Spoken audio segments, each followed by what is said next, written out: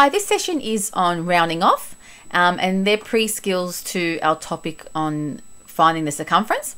Now, we need to round off to specific decimal places when working with pi, as pi is an irrational number and its decimal never ends. So in this topic, we'll be doing a lot of rounding off. Now, to practice, this question says, round off the following to the second decimal place. Okay, another way of writing this is correct to 2 decimal places. That's why this one's in brackets. If you see correct to 2 decimal places, it's the same as rounding off to the second decimal place. Okay, now a key word is decimal place or decimal places. What they mean are just the decimal numbers. So for example, if I look at the first one, 4.4545, this has 4 decimal places. Any number after the decimal is a decimal place. So the first one is 4, so first decimal place, second, third, fourth.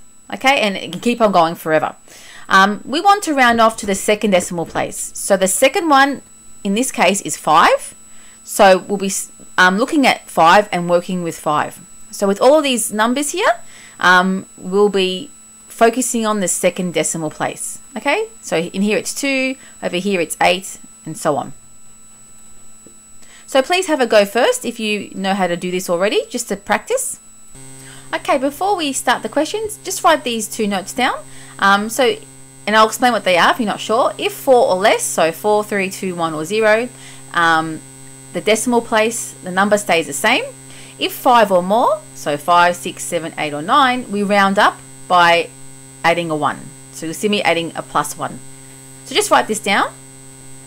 Okay, so with our first one, remember we're rounding to the second decimal place. So if it helps, you can put a box around or highlight the numbers that we want to keep. So 2 decimal places, 1, 2. I don't want these ones, these can go.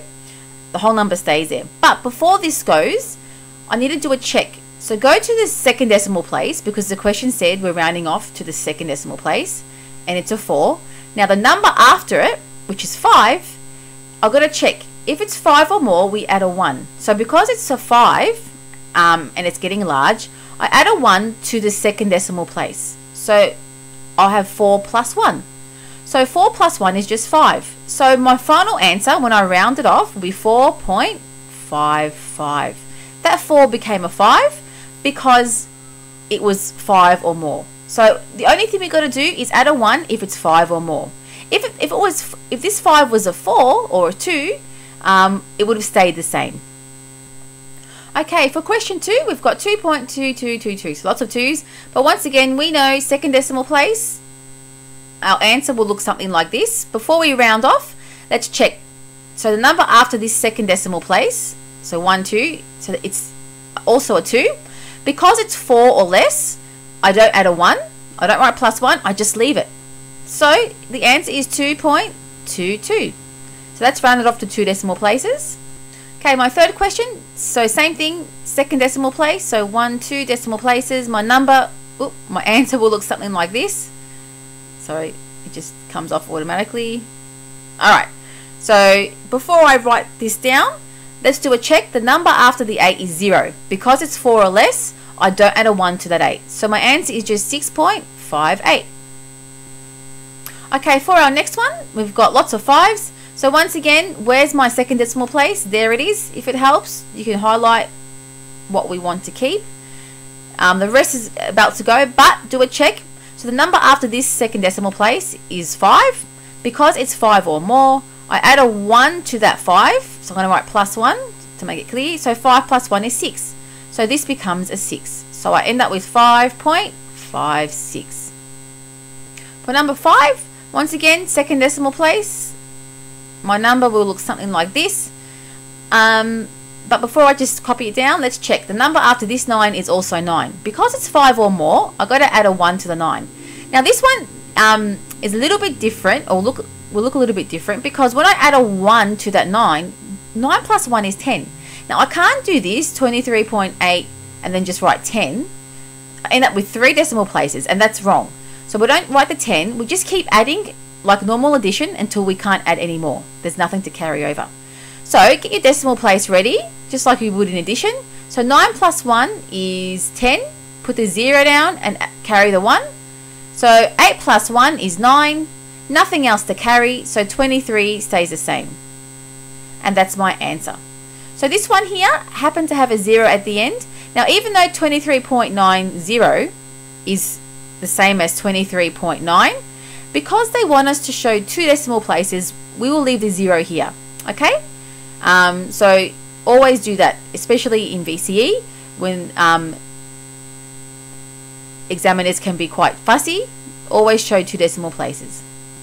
Okay, with this one, it's actually the hardest one you'll ever get when it comes to rounding off decimal places. Now, before we even do this, 9.9999, what number is that close to?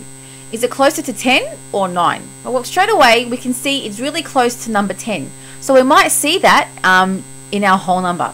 So for this one, our whole number is going to change, and you'll see why. So once again, we're doing the exact same thing to start off, rounding off to 2 decimal places. I've got 2 decimal places here. The number after 9 is also 9, so it's 5 or more. So I've got to add a 1 to that 9. Okay, so get my decimal point ready.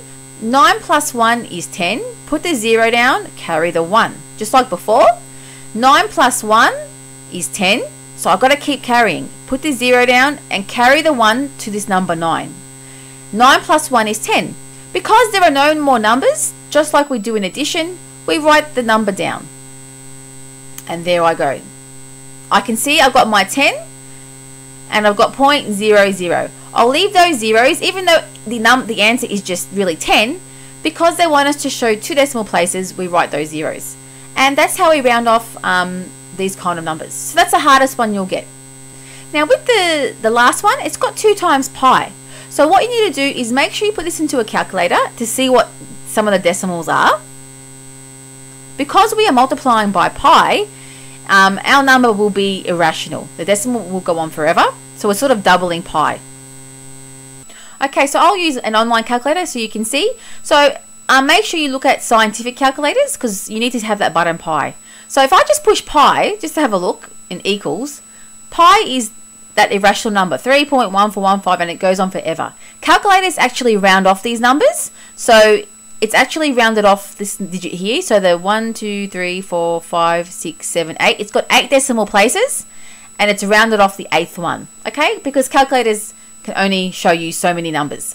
Now, the question said 2 times pi. So if I go 2 times pi, and I'm really doubling pi, I've got 6, which makes sense because if I double 3, it's 6. And now my decimal has also been doubled and changed. So I'll write these down. Okay, so there's the number we got from our calculator. Now we need to round this off to 2 decimal places. Alright, so we've got 6.28. There's my decimal places that I need. So 2 decimal places. Before I get rid of everything else, let's check. The number after 8 is 3. Because it's 4 or less, I just leave it. Don't add a 1 to the 8. So rounded off to 2 decimal places is 6.28. Okay, and we will be doing a lot of these kind of questions in our working out where we're working with pi. Okay, thank you.